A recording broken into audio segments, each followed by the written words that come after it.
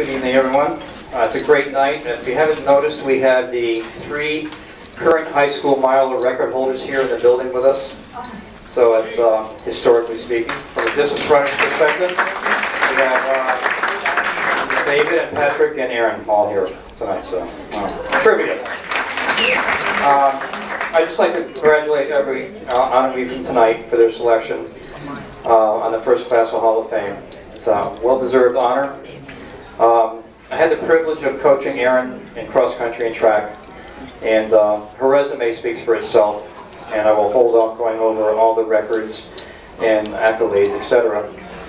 As a student athlete, she was dedicated, tireless worker, and she had the right disposition to work hard and enjoy high school athletics, which is, I think, a key component.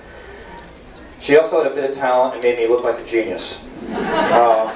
She made coaching a great deal of fun, and her example is rubbed off on many a teammate.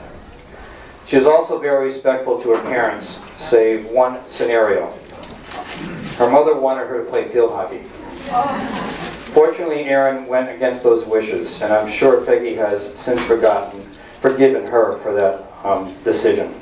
So representing the class of 1993, Erin St John.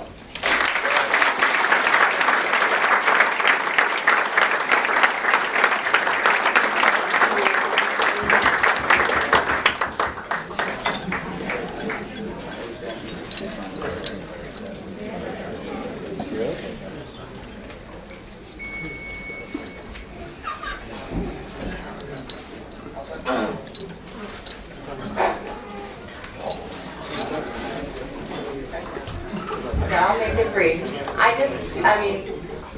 I'll just go ahead and thank my high school coach. If you went to run cross country at Bethel High School, you couldn't have asked for a more dedicated, a more knowledgeable coach to have guide you through every step.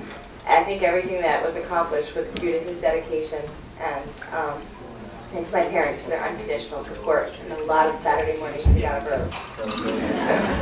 Thank you. And I want to also congratulate the rest of the inductees. It's an honor to be a part of your group. Thank you.